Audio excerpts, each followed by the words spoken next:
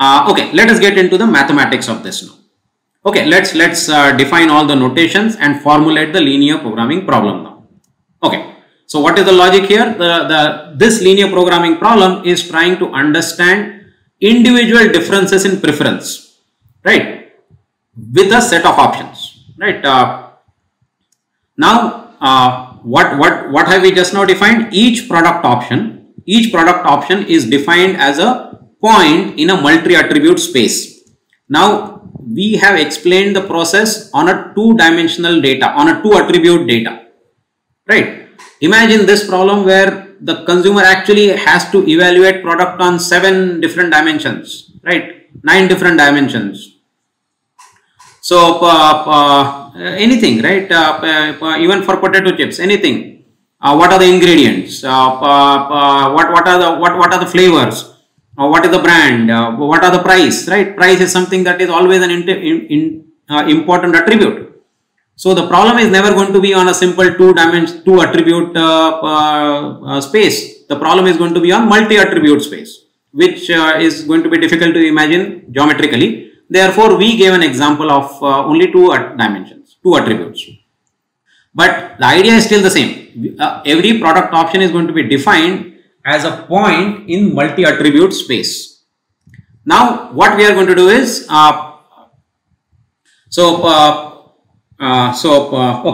here the subject means consumer. Each consumer has a different ideal point, a different most preferred location. For this particular consumer, we are trying to find out what is their ideal point, right? So, what do? We give them two options.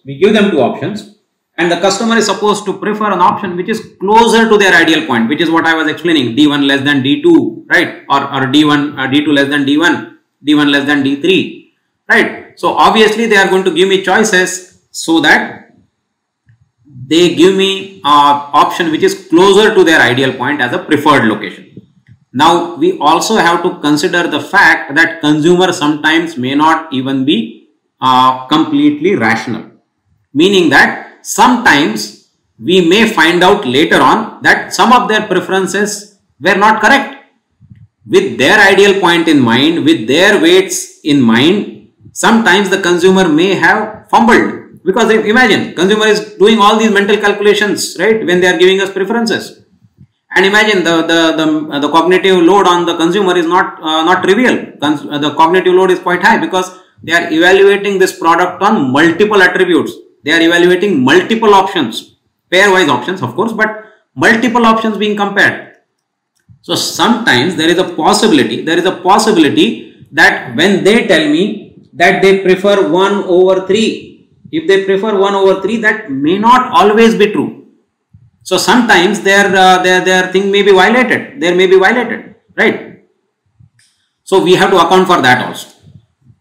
So, as a measure of distance, we are going to either use Euclidean measure or weighted Euclidean measure. So, we have already decided that if we want to gather the weights assigned to each attribute, we are going to go with weighted Euclidean measure. Okay, so let us get into the mathematical notation. The data that we are going to use is the same data that we had described in the previous session. It has 4 attributes, 4 options on 2 attributes. If you can recall, the data is the same, right? So there are 4 variants that the consumer is comparing. Each variant is described on 2 attributes, and these are the values of each variant on each of the attribute. So product 2 has an attribute 1 score of 10 and an attribute 2 score of 8. That's what it means. And how is the consumer preferences data collected? Consumer preferences data is collected as pairwise comparisons, pairwise preferences data, right?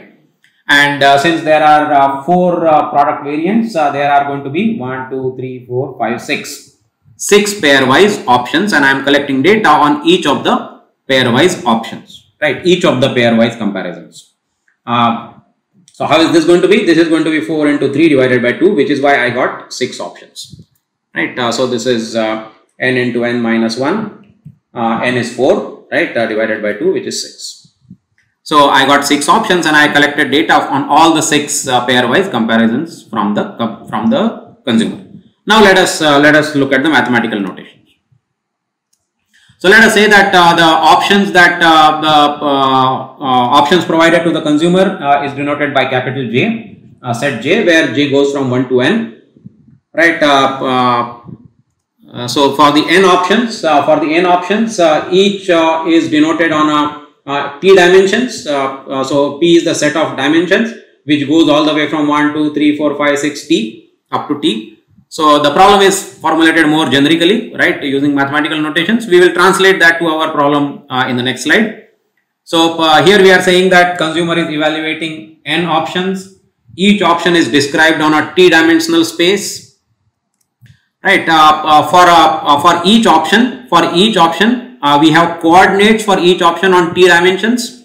So the jth option is on a t-dimensional space, and the location and the coordinates are this, which is what we described as y11, y12, y13, all the way to y1t for the first option.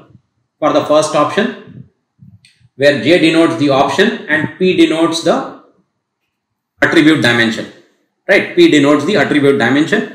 So attribute number 1 value, attribute number 2 value, attribute number 3 value, attribute number tth value for the first option. So the first subscript denotes the option number, right? So these are the pre-specified locations. I know this. So these are my y values. These are my y, j, p value. So what is this value here? This value here is the y for product option number 3, attribute number 2. So this is y32. This is y31. Product option number 3, attribute number 1. Right. So we have this data. These are pre-specified. Right. These are pre-specified. I know the location of each of these points on the t-dimensional space. And the ideal point is denoted by this xp, right, where p is in this set. So I am going to have x1 as x as x1 and x2. So the ideal point on the attribute 1 dimension and on attribute 2 dimension. This is what I wish to find out. Now we have to allow this coordinates to be either positive or negative or 0, right? Anything is possible. What does that mean? Even if the xp value is 0, that doesn't mean that consumer does not want that attribute. It only means that consumer wants that attribute at a value of 0. Now whatever is the codification for 0, okay, whatever is the codification for 0. So this is what we are trying to do. Now let us translate that to the problem data. We have data for 2 attributes, 4 variants, right, and we have pairwise choices. So what is n for us? N is actually 4 for us. What is t? T is 2 for us. So let us do that. So for us n is 4. So there are 4 product variants, 1, 2, 3 and 4.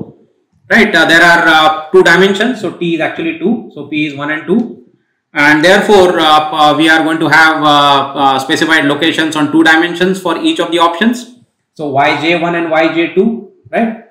So y1 will have y11 and y12, y2 essentially is going to give us y21 and y22. So for each of the 4 options I have their coordinates, right? These are the 2-dimensional coordinates. And what I wish to find out? I wish to find out the ideal point for this consumer as x1 and x2. Okay. Now the distance calculation, right? Going back to the geometric interpretation, and now let us calculate the distance location. As we said, generally we are going to either use Euclidean measure or weighted Euclidean measure, but we will go with Euclidean measure. And you know the famous Euclidean formula for calculating distances. So let us specify that just for the sake of completeness.